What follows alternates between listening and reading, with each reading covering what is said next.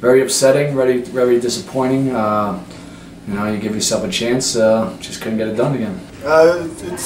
Any loss is frustrating. It can be tough, but one that you feel like you should have won, and it just kind of got away from us a little bit.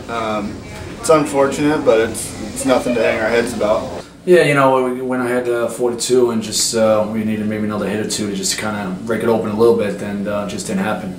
Just being calm, being relaxed, trusting that I've been able to do my whole career, and was fortunate enough to get a few hits, especially that one with guys on base. We always love having that, doing what we can to help the team win. But it didn't happen today, but we're in every game, and we're going to battle through it and come up with some W's here soon.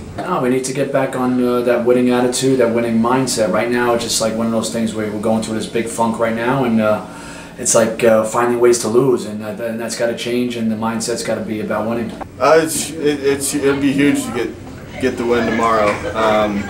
We just can't do anything different. We got to trust in our abilities and in our approaches and our pitches and all that stuff. Do everything with conviction, and we'll be good to go.